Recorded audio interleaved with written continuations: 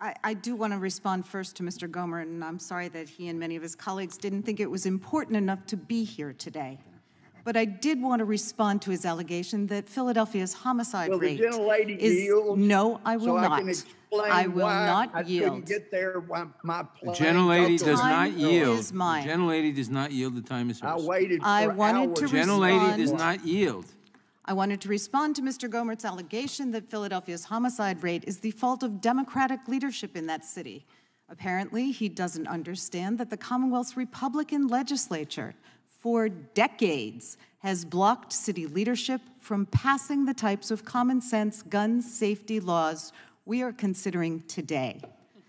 So to the broader question, like most Americans, I am sickened and sick to death of the gun carnage we experience in this country every single day.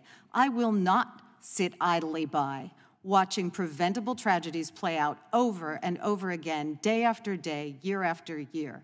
Whether the children and teachers slaughtered in Texas last week, the community members murdered in Tulsa last night or Buffalo the week before, or the more than a dozen people gunned down in Philadelphia during the Memorial Day weekend.